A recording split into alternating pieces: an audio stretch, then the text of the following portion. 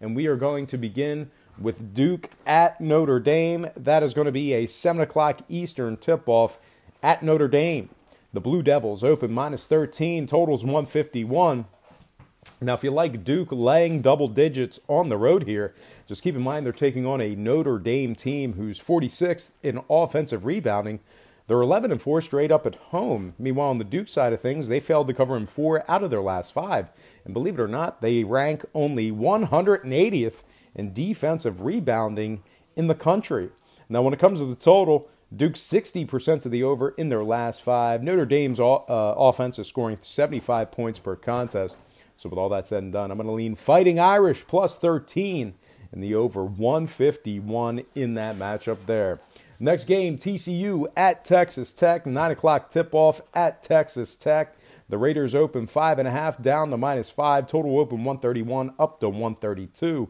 Texas Tech is 6-3 straight up in their last 9. They're also 12-1 straight up on their home court. The Raiders rank 2nd in the nation in home defensive scoring, 1st in home field goal percentage allowed, and 2nd in defending the 3-ball on their home court. Now, TCU ranks 128th in road field goal percentage. They've also failed to cover in 3 out of their last 6 games. When it comes to the total, TCU is 60% to the over in their last 10, taking on Texas Tech. So with all that said and done, I'm going to take Texas Tech -5 in the over. 132 in that one.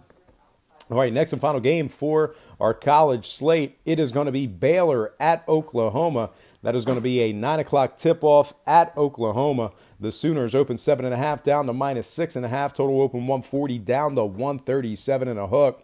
The Sooners are 3-0 against the spread in their last trio of ball games, 8-2 against the spread in their last 10. The Sooners are 10-1 straight up at home this season, and they have successfully covered the number in 9 out of those 11 ball games. Now, Baylor on the other side, they rank 171st in scoring, 204th from the stripe, and 231st from beyond the arc. Now, when it comes to the total, Baylor 6-1 to the over in their last 7. Oklahoma 80% to the over in their last 5.